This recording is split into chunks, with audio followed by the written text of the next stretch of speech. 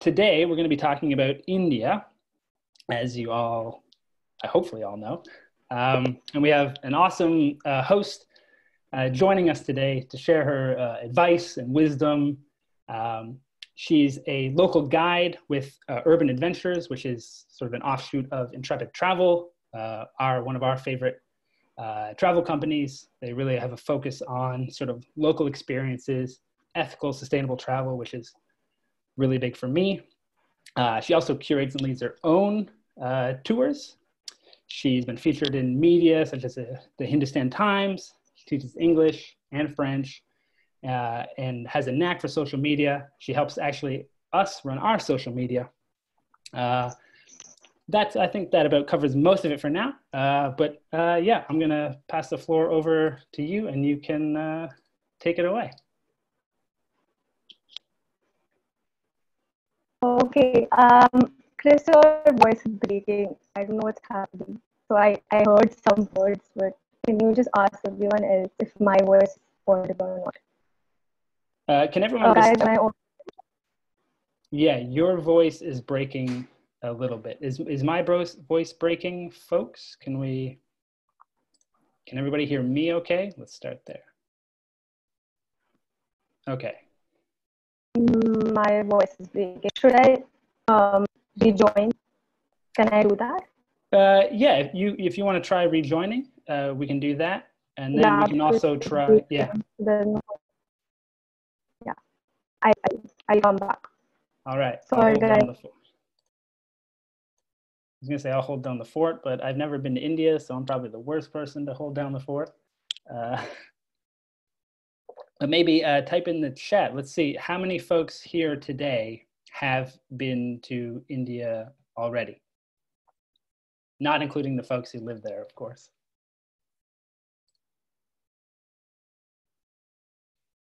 Okay. 2 months. See, that's the main reason I haven't been is because it seems, and I want to ask this question later, but it seems like one of those places. You know, you're not just going to go there for a weekend, right? It's not a place like, here in Europe, I can pop over to Berlin for 2 days and that's fine. But, it's one of those places. Yeah, exactly. I've heard people spend 6 months there and they're like, it wasn't enough. So it's like, how do I clear a year of my calendar? Maybe I can ask Matt, have a year off. I'm not sure he'll agree, but okay, Sanjeeta. 3 times. Oh, lovely.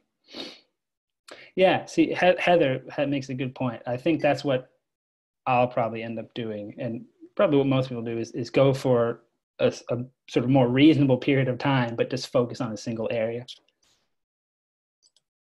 Because you can't exactly pop around the whole country in, a week or 2.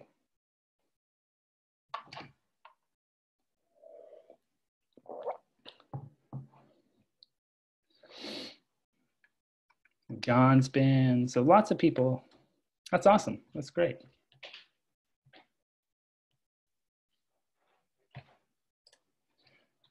So sorry for the technical trouble. I think I'm bad luck. I hosted yesterday's event and we had technical troubles as well. Our host did. So I think it's my fault. This is what happens when Erica goes on holidays. Thank you, Tracy. I appreciate the boost to my ego.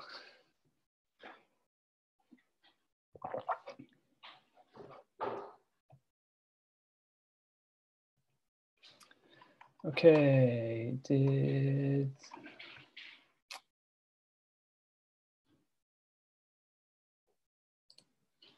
I think, let's see if this works here. Okay, can you hear me now?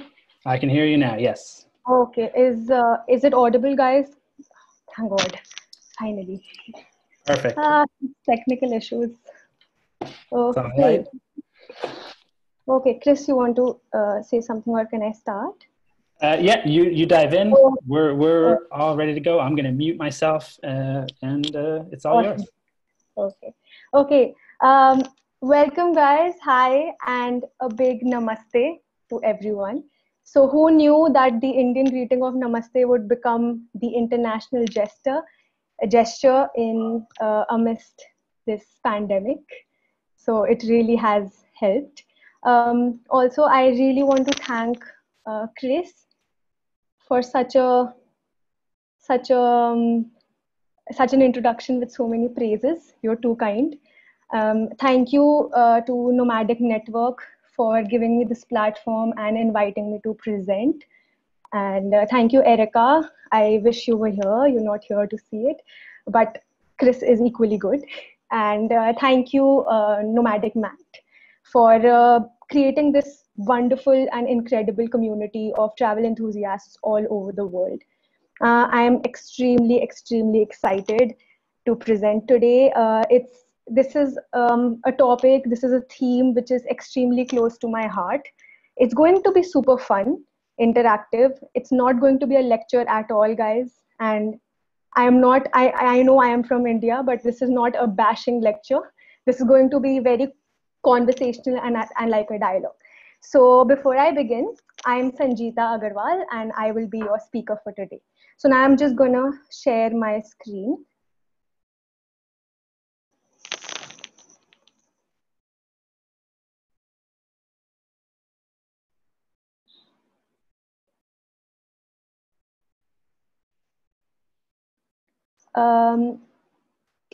Can everybody see my screen?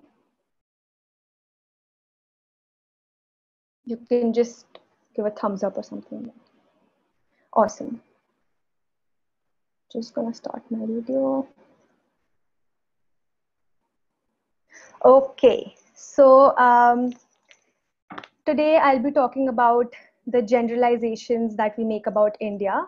So just a second.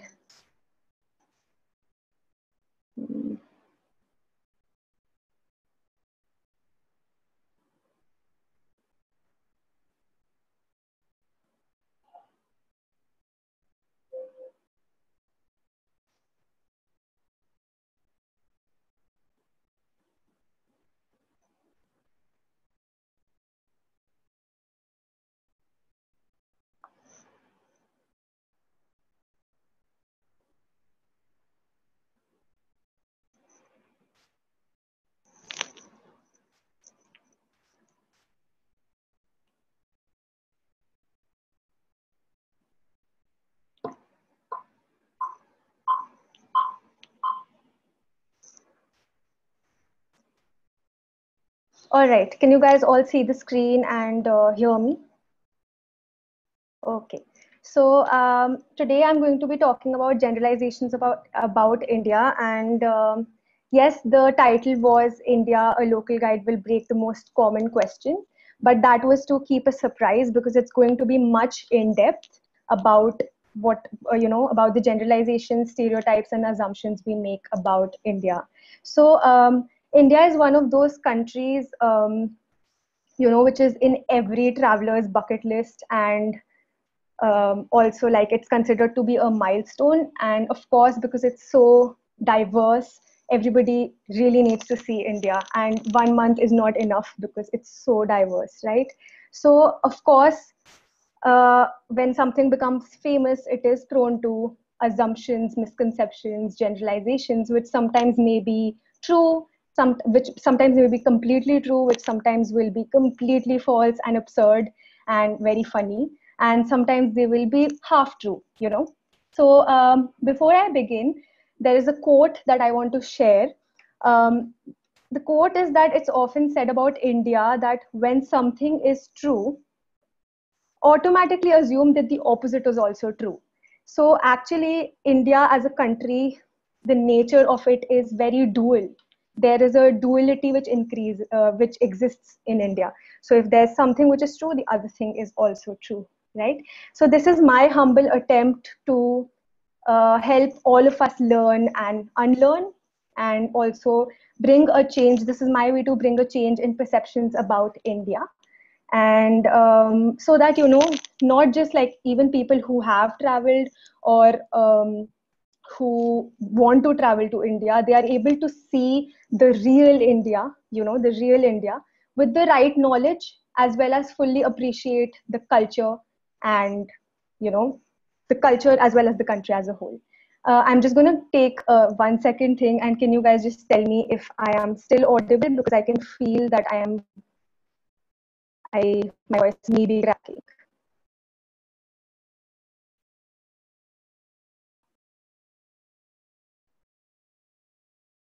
Okay, thank you guys. Awesome.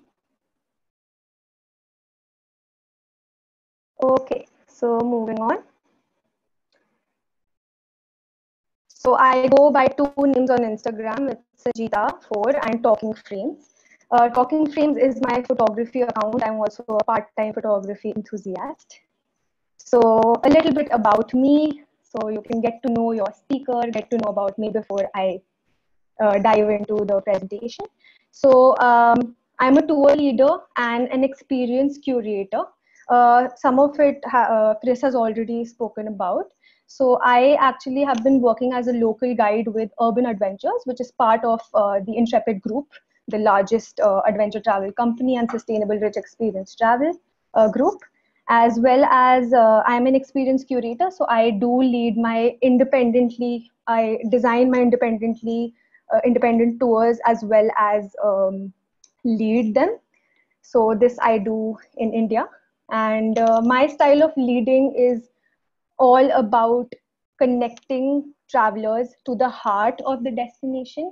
And that is why this particular topic is very close to me and very personal.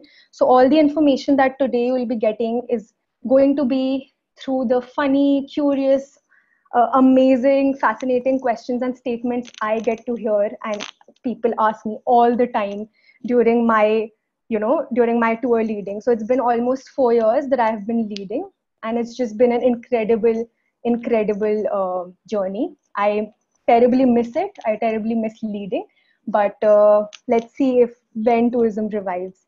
I'm also very big on traveling. I think that's pretty obvious that we all are. So I actually got into traveling because of my father's profession. So he works in merchant navy, and I was only one when I took my first international trip. I don't even remember it, but that's how I got into traveling, and I've been an avid traveler since then.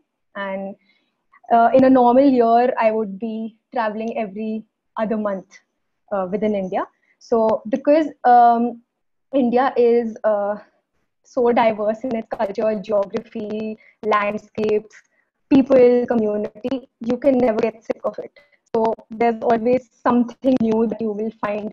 I still haven't seen so much of India, right? So this actually is a picture from the Himalayas, and it was taken in January, almost 2-3 years ago, and it was snowing heavily. So this was on a trek. Yes, it is India. So most of the people are surprised to see that it snows in India. So yeah, so I'm very big on traveling, and I have been to 20 plus countries till now and more to go. And I am a photography enthusiast. As I told you before that, I run a passion project on Instagram by the name of Talking Frames.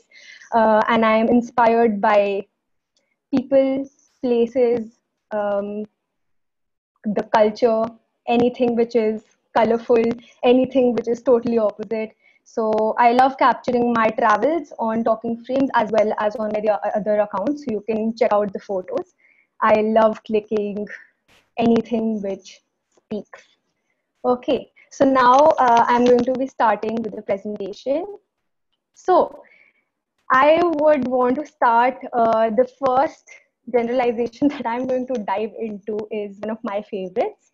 So these are all every slide and every slide would be either statements or questions that I have heard from travelers from all over the world, right? So these are legit questions and statements that they have asked me or said to me, and I haven't changed one thing about it. Okay, so this is something that I've heard. This is very common that I want to visit India just to see the Taj Mahal.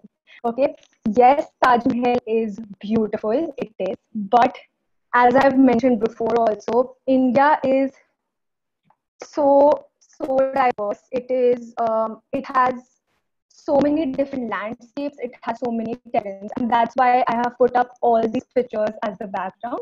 These are all pictures that I have personally clicked, and most of them you can find on talking screens. So you can see, well, while we have mountains, we also have beaches. While we have plains, we have hills.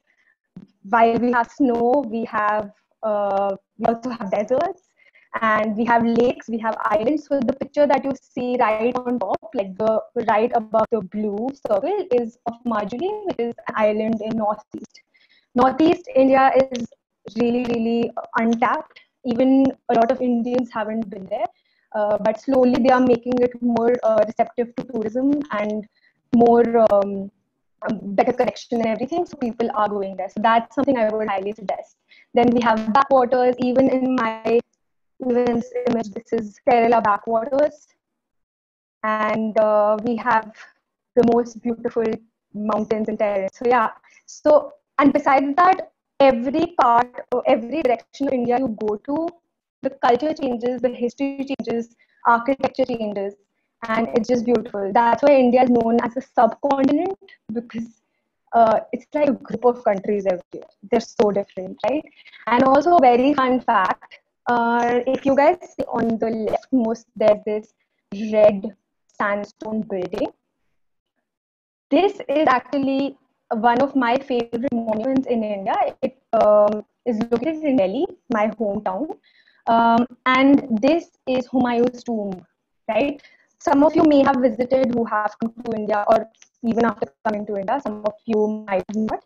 So Humayun's tomb was actually the inspiration behind Taj Mahal, right? So Taj Mahal wouldn't have existed, it wouldn't have become the symbol of India if we didn't have Humayun's tomb. So these are the offbeat places that I would highly suggest when you come here. Plus, one more thing is that mostly we have this misconception that India is hot. India is hot throughout. That's not the case. As I told you, climate, we have a lot of different climates. We have different weather conditions that keep changing. We have humidity, we have heat, we have extreme cold also. Even in cities like Delhi, it would surprise you, but in Delhi, in December month, it's pretty cold, right? So yeah, a lot of people come to India just for 4 days, see the Taj Mahal and go. So this is one thing that I'm just going to cut in. Yeah, your audio is cutting again. Maybe do we want to try, if you just want to turn your video off? That might help.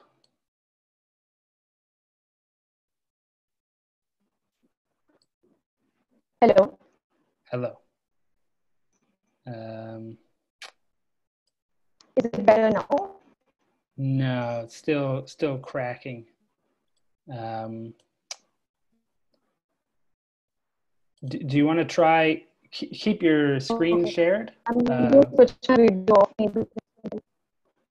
Let's see if this helps.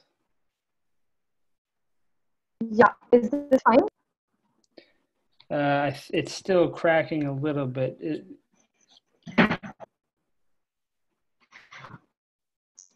I switched my video off. Is it still cracking for other folks? Hello. Yeah, it is still cracking. Yeah, it is a little better though.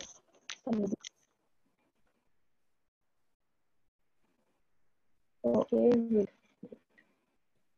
We can, if you want to continue, and then if it starts to get worse, folks, just type in the chat, and we can see what we can do.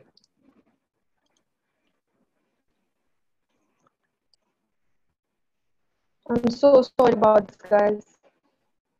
No worries. I think we're all used to being Should on I Zoom. turn on my phone?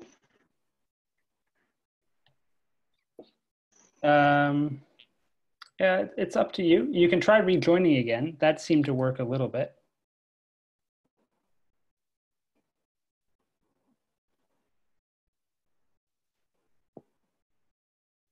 Just a second.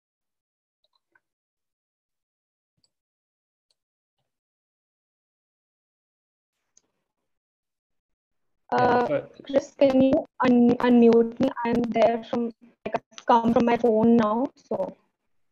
Okay, let me just.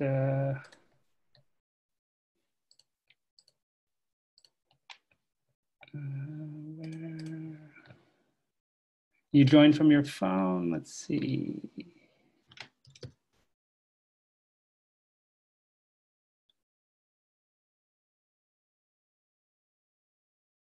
You should be able to.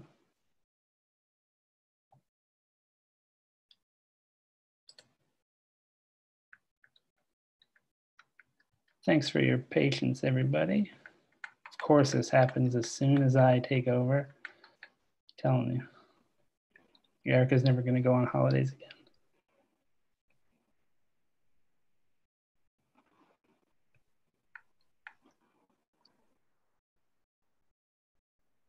I think the moral of the story here, folks, is we're just going to have to go to India. We'll take a group trip. Yeah, somebody says this happens whenever Zoom. Yeah.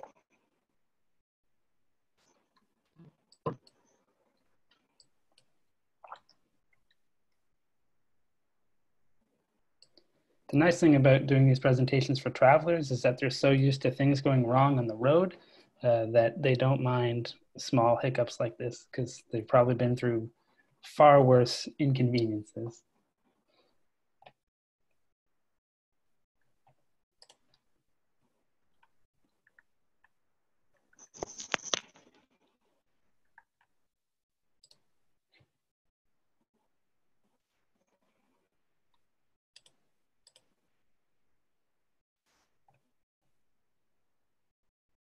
Is it better now by any chance?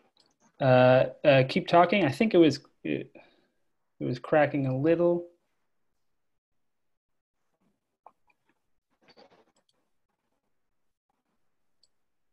Yeah, I have earphones with the mic. I'm wearing them.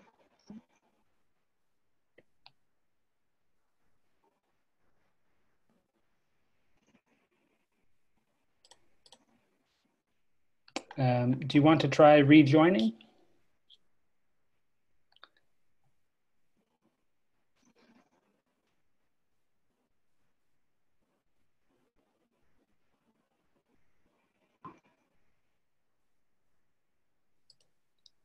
Otherwise, you can send me the presentation and then you can just do the audio and I'll do the presentation, which is what I did yesterday, actually. Should I come from my phone? Yeah.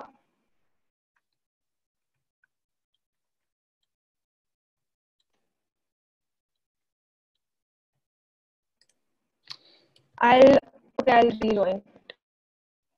Okay, she's going to rejoin. Thank you, everybody. For those of you who have been to India, if you had to pick one place to visit or either to recommend or just your favorite place that you really like, feel free to type that into the chat so we can all at least steal some ideas from one another.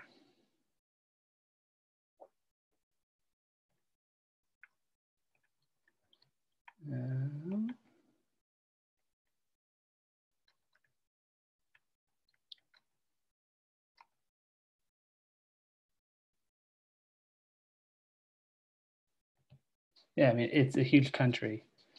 You can fit probably a couple dozen European countries in there.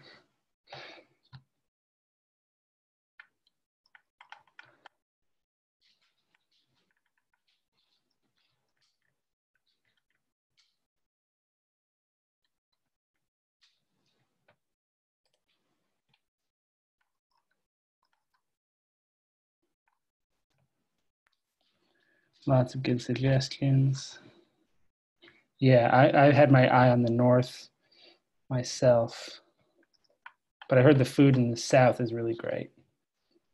So that's a dilemma. Just gonna check and see if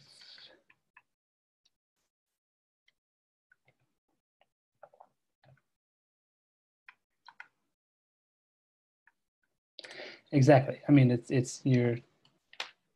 it's such a huge country. You're essentially, I mean, in a way, it's kind of like the states in a sense, because like so many states in the US, while similar, are incredibly different, and the same, as far as I've understand it, can be said for India. It's sort of a collection of mini countries. Oh, but now I'm getting hungry thinking of the food. Let's see if she's rejoined.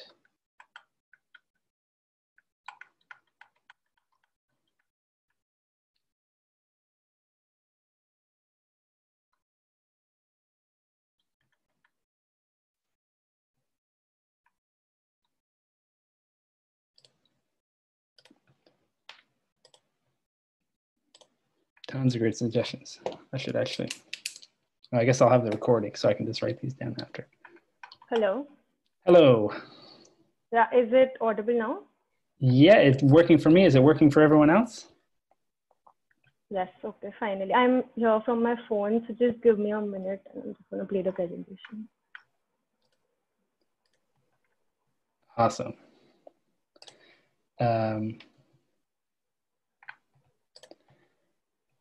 If you want, you can email me the presentation if that helps. Yeah, that's better. I'll do that. Just a second. Great. Oh, that's what you did yesterday, right? That's what I did yesterday. Yeah. Okay. Just a second.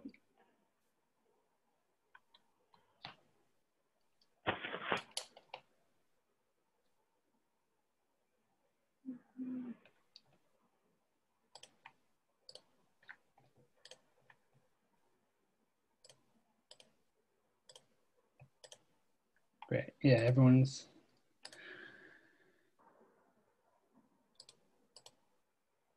I've heard good things, Sharon. And the pictures look awesome there too.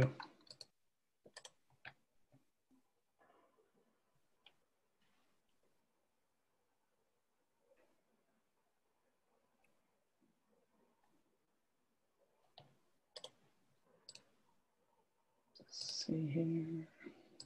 Chris, I've sent it to you. Just see Great. if you receive. And let's give it a second here.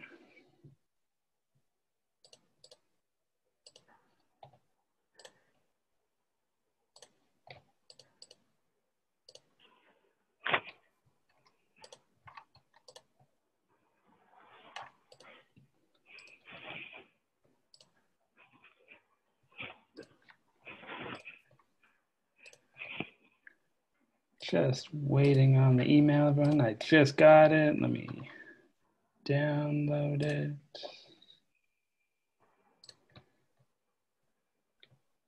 And now let me open it. Again, thank you, everybody. Rolling with the punches here. Presentation, got it. And make sure it works. Okay, some of the fonts might not work apparently, but that's okay. I won't lose any sleep about that. Okay, so I'm going to share my screen now, everybody. So let me know, just type into the chat. Can everyone see my screen? Where's the chat? Let me find the chat. Survey says yes, awesome. Okay, we're rolling now. Play from start. So where are we? Here? Yeah, just here. Yeah, perfect. Okay. Thank you. Thank you, Chris. And thank you so much, guys, for being so patient and understanding. Sorry for the hiccup. Okay. So yeah, you can actually move on to the next slide. So you guys can see the pictures and take it all in and then come to India to actually see them. Okay. So second one, very interesting and very funny also.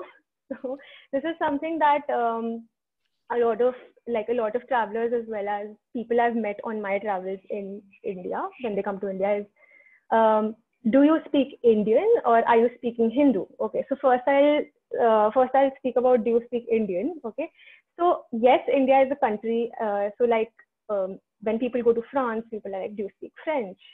You know, so people assume that okay, when you come to India, there must be a language called Indian, which is actually, you know, it's very easy to assume it and it's completely fine. But actually, India has 23 official languages. And this is a kind of a thing we say, or as a tour leader, I say this to anyone who comes to India, that every 80 to 100 kilometers, languages change, right? So languages change, dialects change, and in fact, English is the language which binds us together, which connects us. So some people will have really high standards of English, some people will have broken English, some people will not be able to speak English that well, but we understand each other through English actually. So Hindi, and then when we speak about, are you speaking Hindu? First, Hindu is a religion, like Hinduism is a religion in India. Hindi is the language, and no, it is not the national language of India. There are places in India, particularly in South India and Northeast, where they don't really speak Hindi. So like in some schools in South India, they don't even teach Hindi. So this might come as a shock to some, not too many. But yeah, and it changes with geographical locations. And as I said, it's present like the 23 official languages. So even when I have gone to South India and gone to Northeast, because they have most of their signboards and everything in English, as well as the particular language of that state, it becomes easy. But a lot of times, if you see this ticket, this is actually my hand and I'm holding the bus ticket. I had a little bit of a challenge for myself too, because I don't actually know Malayalam. Malayalam is the language spoken in Kerala. So that's where this picture is. And if you look closely right below the numbers, there is like a language written, which is actually Malayalam. It has a totally different script. But right behind it, you will see this thing written road, which is English. So they actually don't have Hindi, nothing else. They just have two languages. Sometimes they don't even have English. So yes, it is challenging. It is fun, but sometimes it gets, you know, a little crazy. And the one signboard that you see on the left, this is taken in Delhi. This is of a very famous railway station there. You can see 4 different languages.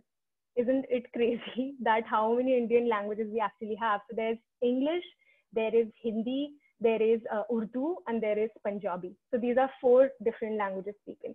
So yes, we have 1,500 dialects. So it's not as if languages were not enough. We also have dialects on top of that. And then the accents also change. So maybe Hindi is spoken very differently in Delhi. It will be spoken very differently in Rajasthan, or maybe even 50 kilometers away from Delhi, it will be spoken very differently, right?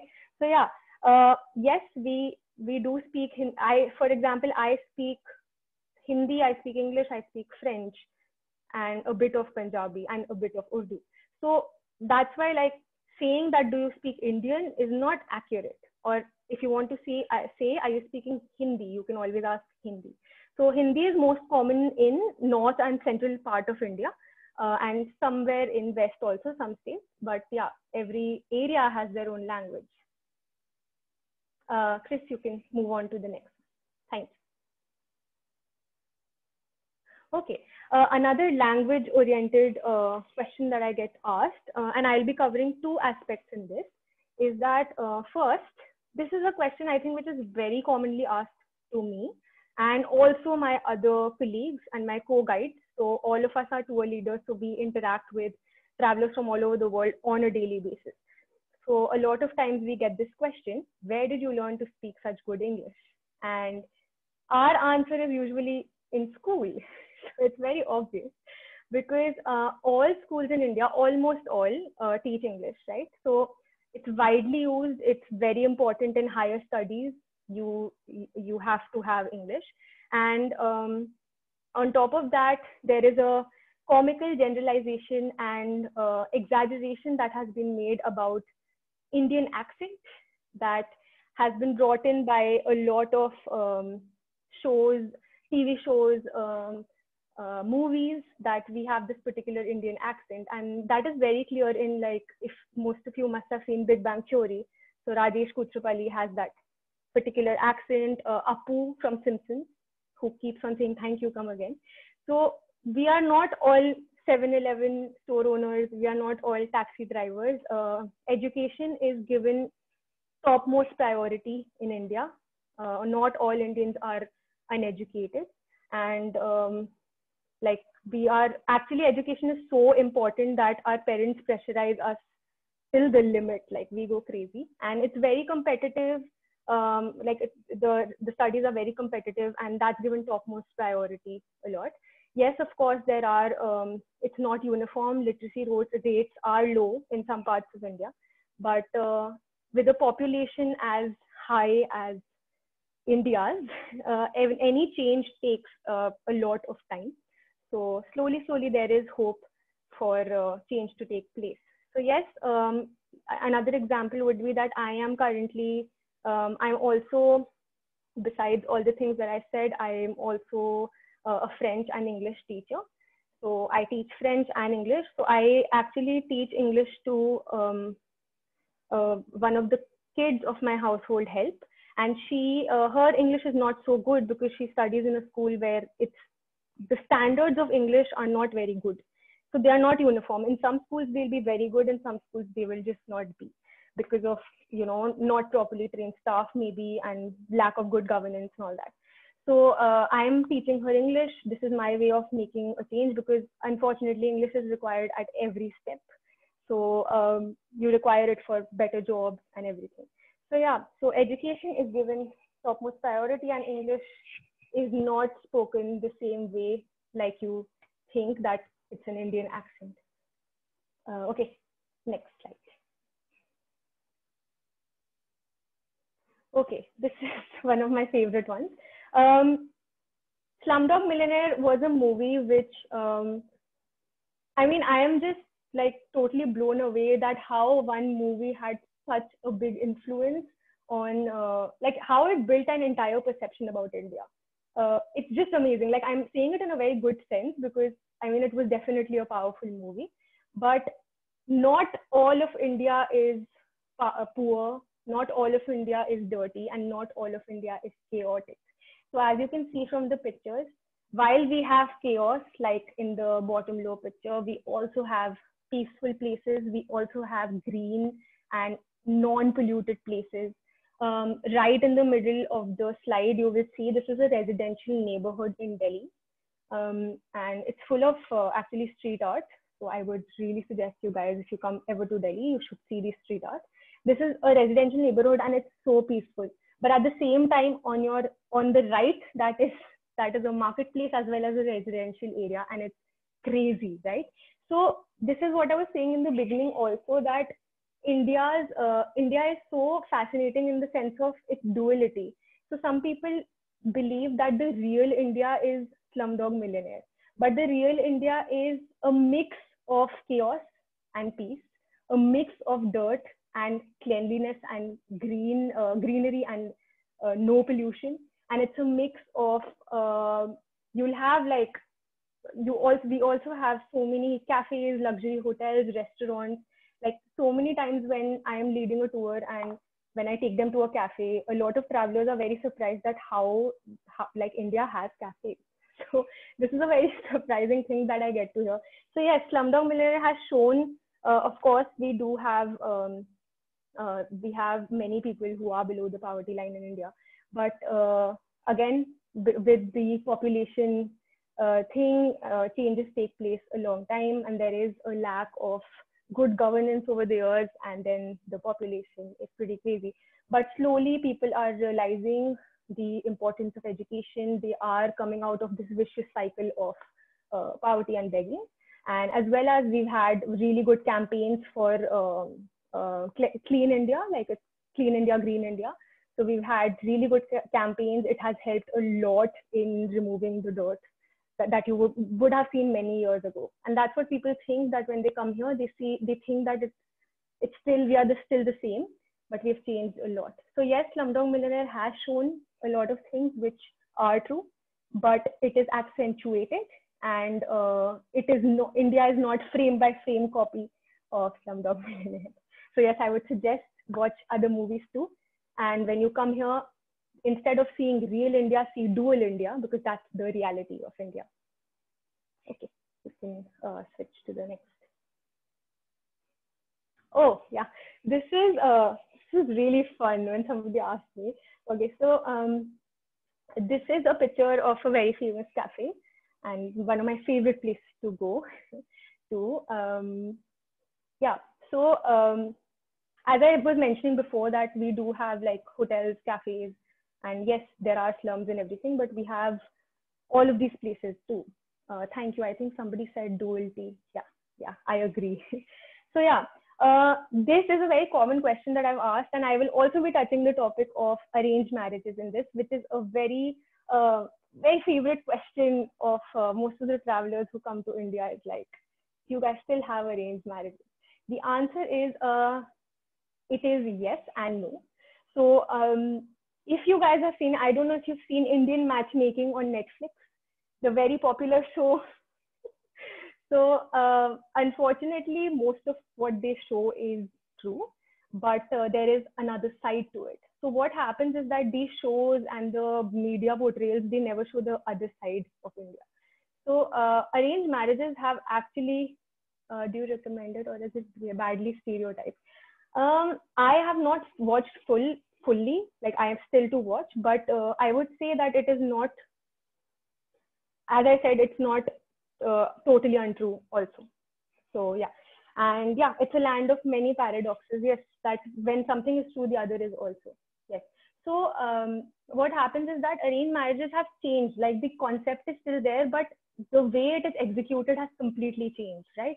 In earlier times, the woman especially had no say.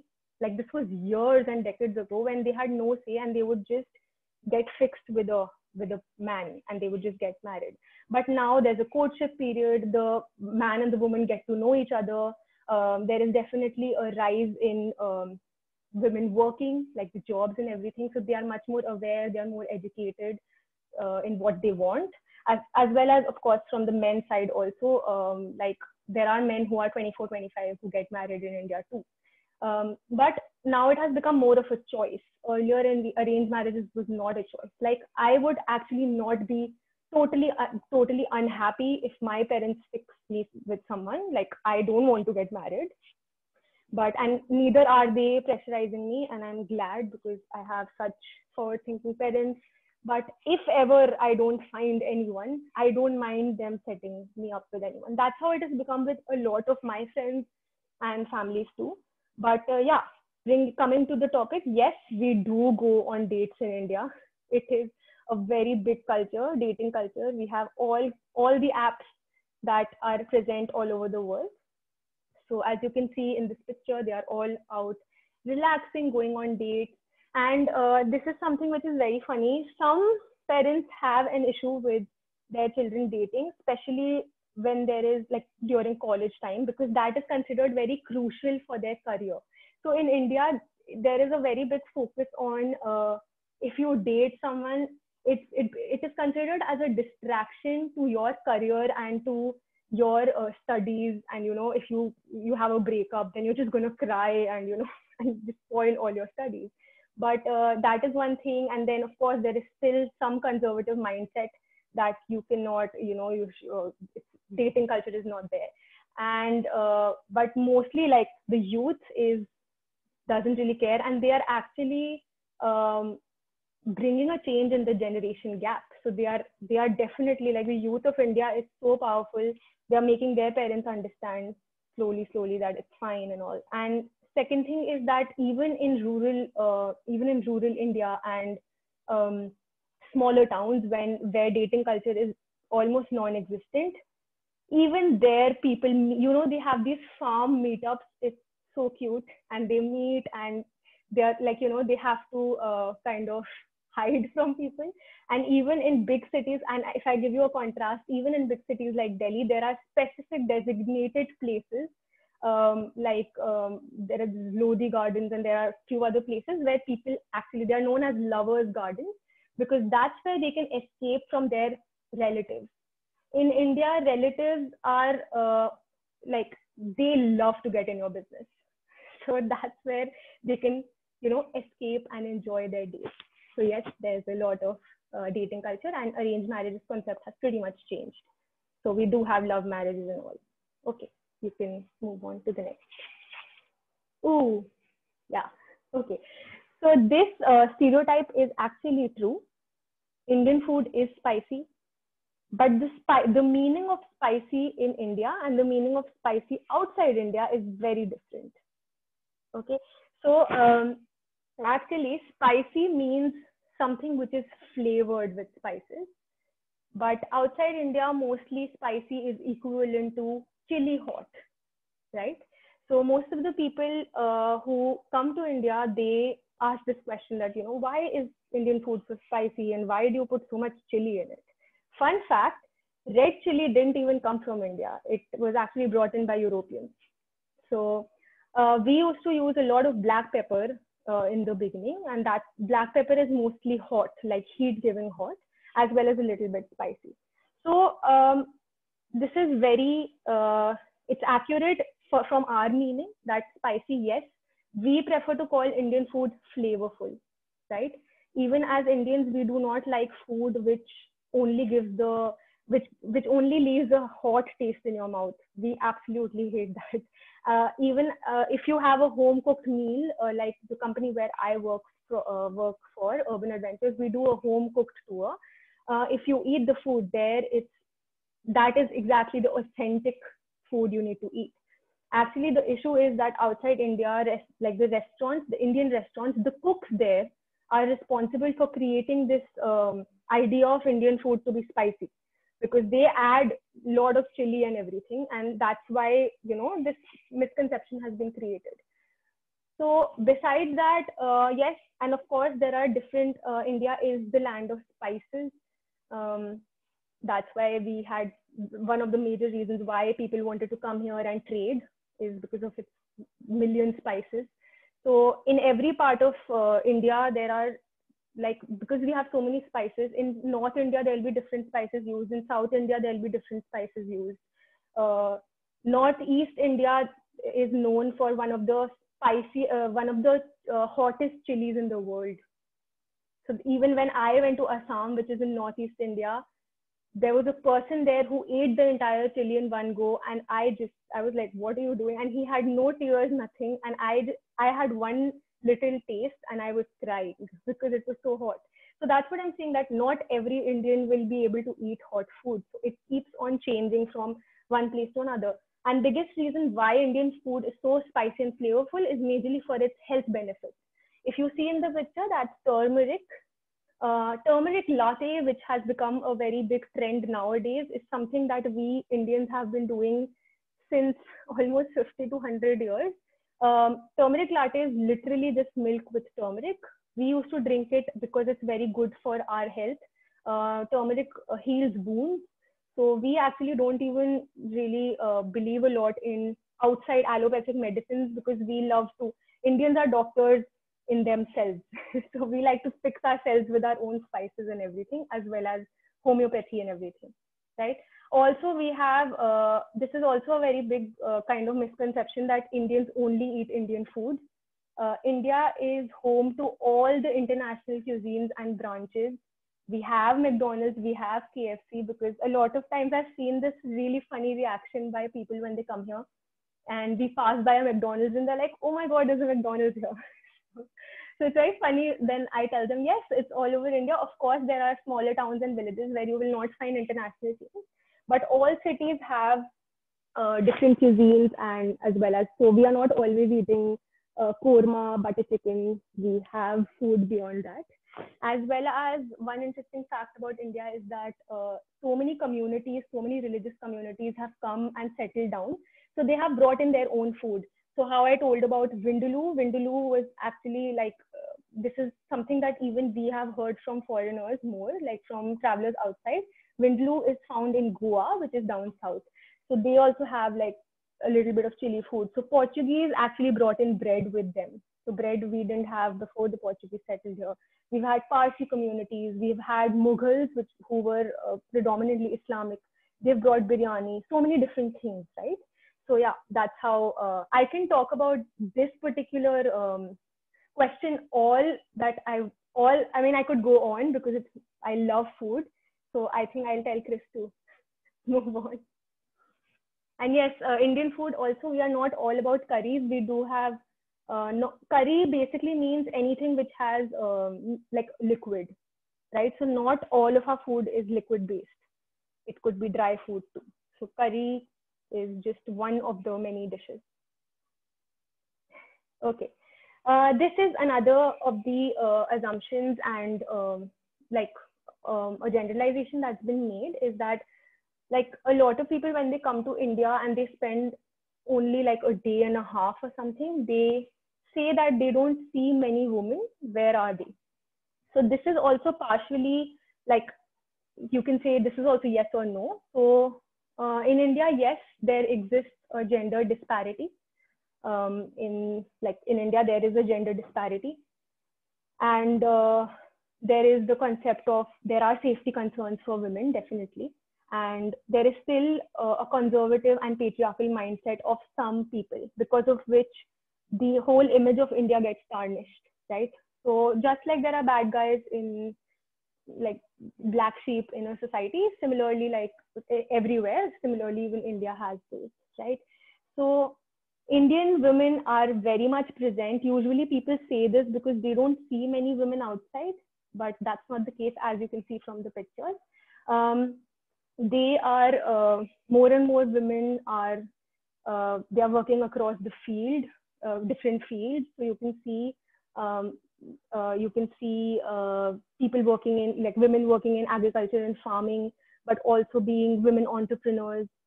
They're working in corporate sector, development sectors. And if I also should mention that India has had a woman president and as well as a woman prime minister. Some of the countries have not even had both of them. So you will see women lawyers, you will see them in high CEO positions. India's PepsiCo, like the Pepsi company in India, has had a CEO and she's very famous. She was also the top 10 powerful women in the world. So yes, it has usually also that maybe you don't see many women also, as I told you, there are safety concerns, conservative mindset, and gender disparity. But also a lot of women are involved. They used to be involved and are still involved in more of like healthcare sector, education sector. So India produces one of the best women teachers as well as healthcare, doctors and everything. But clearly we've been working across all fields. We also produce one of the highest numbers of female pilots, Air Force pilots. And these are just a few examples of women I have met and women I know.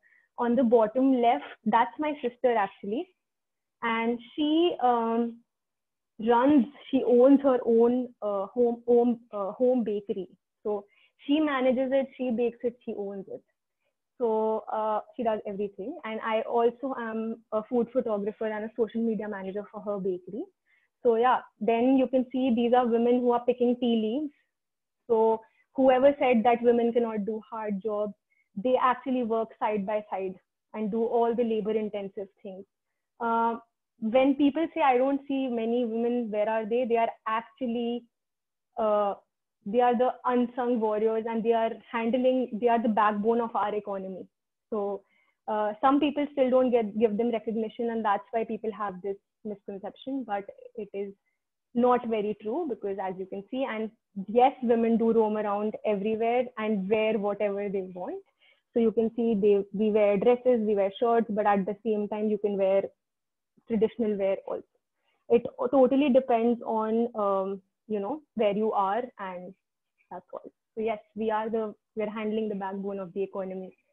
So next time you come here, spend a little more days and you will see a lot of women. Okay, Chris, next one. Oh, this one's really fun. So this is a picture of a Bollywood movie poster on the right, and on the left, this is a traditional dance form in Rajasthan, which is in the west part of India.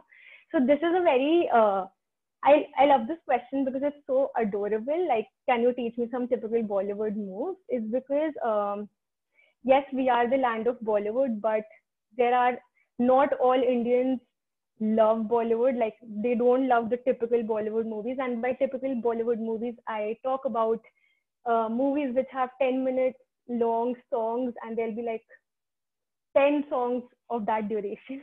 And it's not always singing and dancing. The reason why I've taken the example of this particular movie is because this got released, I think, a year ago. And this talks about socioeconomic issues. So a lot of movies in Bollywood have now changed. So earlier it only used to be about those masala moves and masala dance and all the jazzy stuff. But it's still there. I'm not saying that. Don't worry. We still have that kind of Bollywood, but we have another side of Bollywood, which is more about actual real quality acting and direction and different concepts. Very like things which are considered taboo in the society. People are talking about that in through movies. I am a big cinephile. I love movies. So another thing about this is that Bollywood, India is not only Bollywood. We have a cinema in like for every language. So remember I told you that we already have so many languages.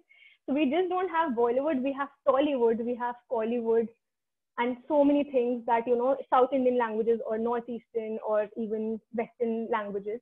We have, so yeah, Bollywood is just one, like it is majorly common it comes from Bombay. That's why it's got Bollywood in it. But yeah, and not all dance forms. Why this question is because this is the picture I've taken that not all dance forms are Bollywood. So there are, every state has a traditional and folk dance of their folk music, traditional dance. So when you come to India, so there is Bollywood is not just, it's one of the many dance forms. And yes, it is changing. Plus, we if I take my example, I don't like typical Bollywood movies. Sometimes okay, just for fun, because they're really entertaining. But yes, I prefer watching more like quality movies. And yes, we do have, like a lot of times people have asked if we have Netflix and Amazon. Yes, we do. And we do watch all kinds of, like, I watch movies in English and French and so many other different languages. So we do watch Game of Thrones, we do watch Friends, we do watch Office. So yeah, we have all of this besides Bollywood too. That's about it. Next one. So these were the main questions that I like most frequently asked. And these are a few more that I'll be discussing. So first one is, how many saris do you own? This is also, okay. To be frank, I just have 2 saris. Okay. Saris are, yes, they are one of the most common traditional attires for women in India.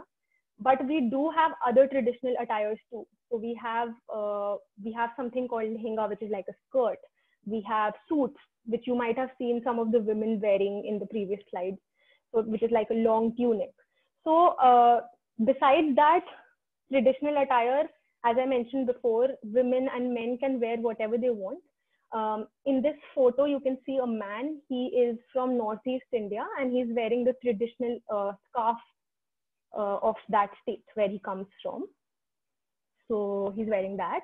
So yeah, another thing is that the reason why, I think most of you must have read the Lonely Planet books, and they scream that in India, whenever you go, dress conservatively, be fully clothed all the time. This couldn't be kind of like, it's for me, it's pretty inaccurate, because when you are here, if you go to places of worship or if you go to conservative places, that's when you have to be wearing fully clothed. You need to cover your knees, you need to cover your shoulders, both men and women, right? So elsewhere, where it's a little more open-minded, women wear dresses, men can wear shorts, whatever you want. And saris are something which kind of like through generations, they have dropped. Like, but even in my generation, a lot of women still do wear saris. But more people who are elder to me, they wear saris on an everyday basis. So yes, I don't have many saris, but I have tons of other traditional attires because I prefer that. But yeah, sari is extremely beautiful. And like my grandmother used to wear saris all the time, but now she's got sick and tired of it. So she just wants to dress up into something else. She wears whatever she wants to. Next would be, is this tourist price? This is something that I would say is basically about ripping off. Like a lot of people, travelers who come to India, there's a conception about, there is a thing about India that every Indian is out there to rip you off. Mostly, unfortunately, this is true. But like there are, touts and people who are there to rip you off almost in every country. It is changing in India, definitely, because especially if you come here and take guided tours. So that's why I always suggest whenever I have travelers with me that whenever people want to come to India, take guided tours, uh, like have authentic information about things. Don't just like you have to be very confident when you are shopping, when you're doing anything, because as soon as they see a bit of inconfidence in you, they'll start, kind of manipulating you. But not everyone is out there to rip you off, and that has started changing, definitely. Who let the cows out? So, so this is something which is okay. This is true. Yes, this is a true stereotype that we have cows everywhere in India. But there are some places where, I mean, when travelers come here, they expect cows to be like, even when you're in the middle of like a city, yes, there will be cows, but mostly you see cows in smaller towns, and then more crowded and chaotic places. You will see cows more there. So this is basically like a very common question also when people come in and they don't see a cow. They're like, where are the cows? We want to see them. Because this is kind of like the highlight. But the reason why there are cows outside is because a lot of times what happens is that the reason why cow is considered holy is because we are an agro-based economy, agriculture, we are a farmer's country. So cows are considered to be our mother in the sense because they provide the basic necessities of milk. Uh, they uh, they provide so many other things which are required. They're the biggest provider of cattle for us. So that is why you see them. But the reason you see them on the streets is because a lot of times when people are transporting, when people coming from rural towns come to cities, in search for jobs and everything, sometimes cows wander off on their own. They have a mind of their own, so they just leave. So sometimes they leave and they roam around the streets, and then the owners are looking for them. And many a time, some farmers abandon them also. They leave them because in India, the cows, the amount of milk that they give is not as high as outside. So they give very little milk. So that's why they have to be like, sometimes they leave them to be. They are like, okay, now, you can be on your own. So yes, you will see cows, but not everywhere. This is one question. Another question that I have been asked, and a few of my co-guides have been asked, is where does your water come from? This is a very fascinating question to me because I wasn't able to understand what people have meant by this, but they actually were concerned that, do we all drink tap water, and because tap water is all, they don't think we have the system of basically reverse osmosis, and we don't have water purifiers with us, right? So just like any other city, just like any other country, our water is also goes through treatment plants. We have the biggest sources of rivers. Like, we have such big river systems, as you all know, and glacial melt as well as groundwater. We have big supply of groundwater, but everything goes through treatment plants. And yes, we also have water purifiers in every house. So yes, our water comes from the same place where every other place it comes from. So yeah, that's it. And this one's I think this is like the funniest, and I love it, is that I can't survive in India without the art of squatting. So this basically means, like, a lot of people think that in India we don't have the concept of Western toilets, but that's not the case.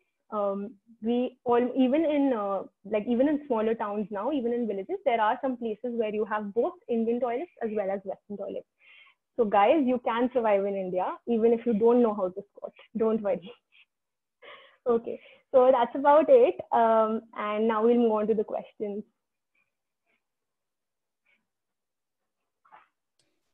That was awesome. I'm going to. So much. Did I stop my screen share? Okay, I'm going to start looking through the questions.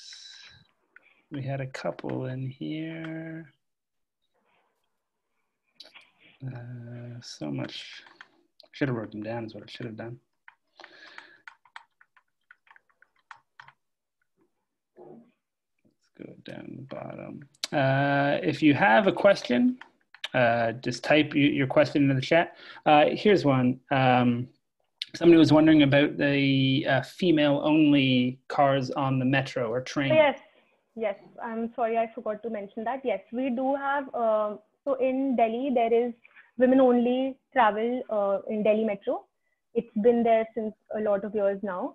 That was majorly to make women feel more comfortable as well as for the safety concerns, and it is a big success. So anything else you would want to know? Yes, there is. It is definitely there, but a lot of women like me, we feel very comfortable traveling both in women only as well as general.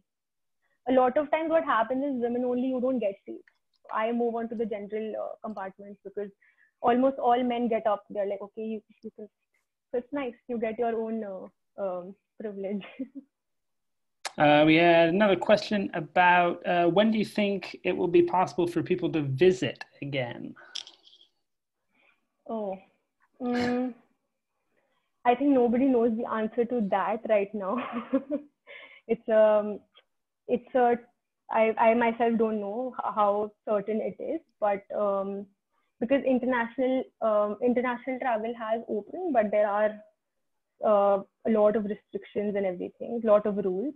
But hopefully, even I was just about to say that hopefully next year, I hope it opens, because there was a friend of mine who is in Australia and she was saying that she's booking for next year May, but you know how the situation is now.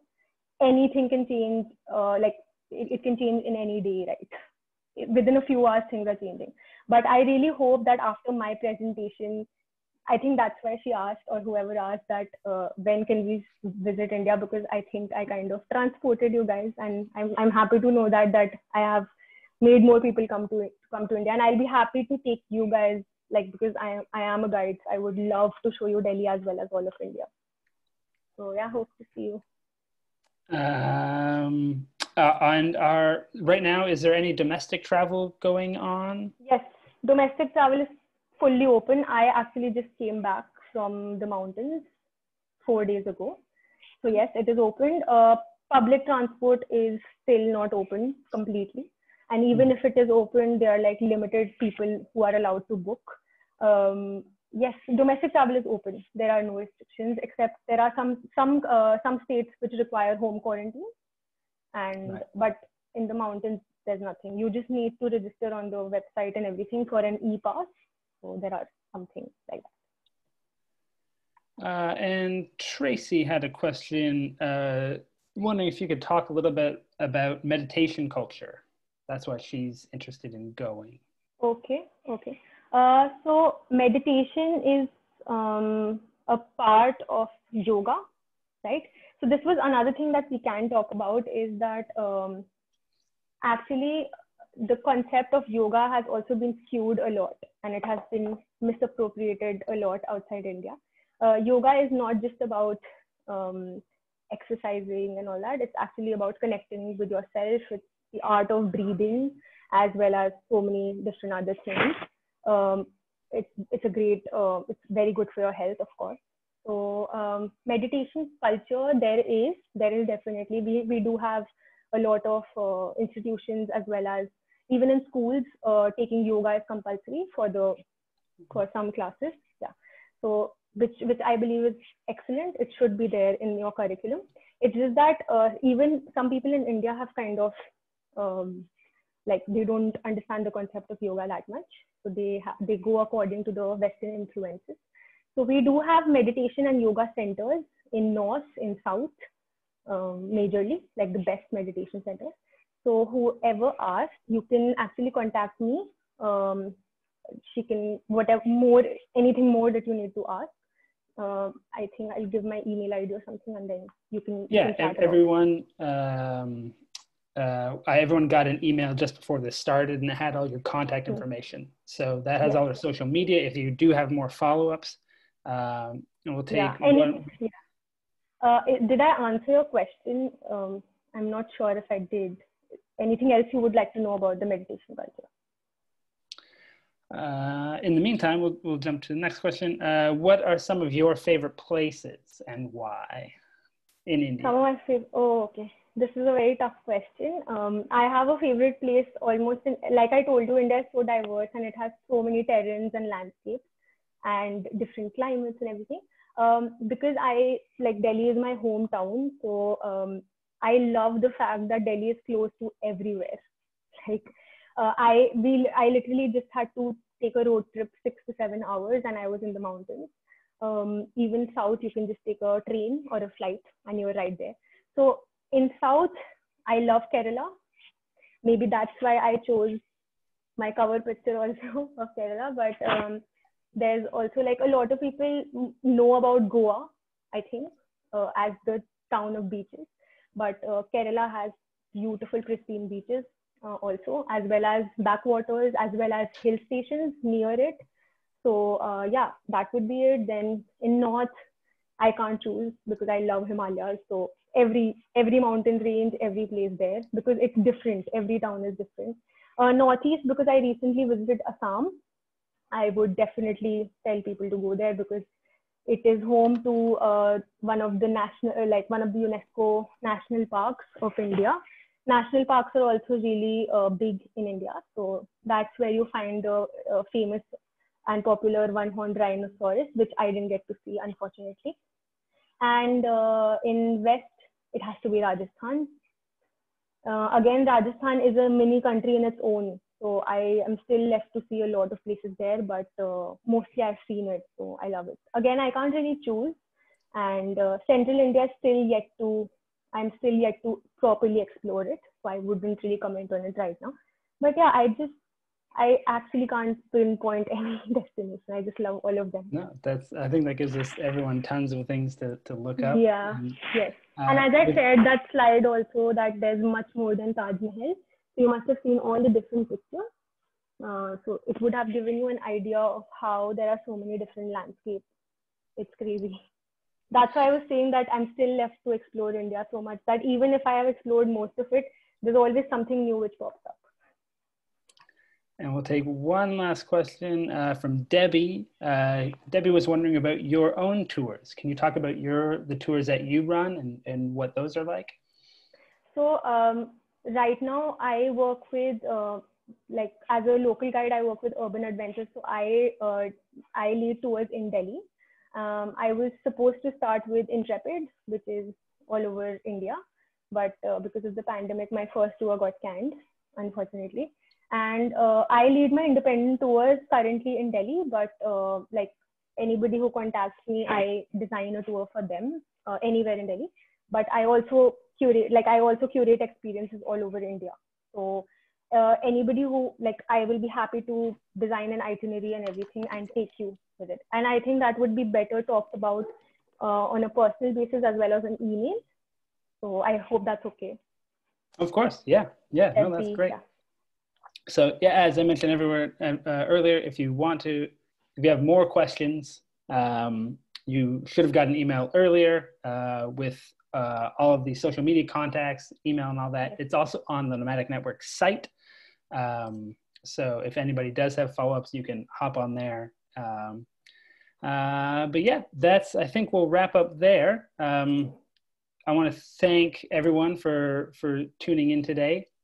It's always great to talk about travel and get inspired. We can't quite go anywhere yet, but I think this has given us all a lot of ideas and inspiration. I'm just going to share my screen for one quick second before we hit the road. Whoops. Go to another slide. So we do have, for those interested, more events coming up this week. About other destinations. We've got Portugal on the map. We've got the US coming up. One on diving for anyone who's interested in that. I've only been diving once and it was amazing and terrifying at the same time. We've got one about the Olympics coming up. So all kinds of awesome content. We've got these planned out all the way into next year. So if you want to sign up for one of those or see what's coming, you can just head on over to thenomadicnetwork.com/events. We've got more coming up all the time, tons of awesome stuff there. For anyone interested in watching the replays of any of these or this chat we had today, we share our replays on Patreon, as I mentioned. Tons of free exclusive stories. I mean, I've worked for Matt for 5 years and he shares stories that even I didn't know about. So there's lots of cool stuff there. You get to comment on posts before they go up on the blog. So lots of perks there, including the replays for anyone interested and able to support us that way. No obligation, of course. Same with PayPal. If you'd like to just make a one-time donation, we'd be more than grateful for that support. But of course, these are free. All of them are free. So I hope to see you folks at more of these in the future if you can make it. And last, but certainly not least, I'd like to thank our wonderful host today. I see a bunch of comments. I'm just going to pop in. Yeah. I also wanted to add something right after you. You can go ahead. I'll also add something later. Oh, no, I was just going to say thank you so much for sharing. I think with everyone trapped at home, it was nice to sort of escape to India for a little bit, especially for those like me who are in colder and rainier parts of the world. So I'm personally more excited to plan a trip once the virus ends, hopefully soon. But thank you so much. I think we all learned a lot and got some lovely inspiration today. Thank you so much. Thank you, Chris. And thank you all for signing up and coming and joining me. It means a lot. Also, I would really like to thank the Nomadic Network again for calling me to present. And I would just like to leave it on a happy note that we have our challenges, but there is hope to change. And as Mahatma Gandhi said, be the change you want to see in the world. So we are applying that. And I'm really glad that through this presentation, I could actually I could actually transport you to India. And I really cannot wait for you guys to come here and guide you. I would love to lead all of you. Unfortunately, even I don't have the answer to when travel would really open in India. I wish I did, but hoping next year, March, May, I don't know, maybe. But yeah, I hope I answered all your questions and I hope it was fun, because that was my main idea, that you guys should have fun and get transported to India as much as you could. So thank you so much. It was great. Thank you so much. Thanks everyone for coming. Dhanyavad and namaste. All right. Namaste. Take care, everybody. Bye-bye. Bye.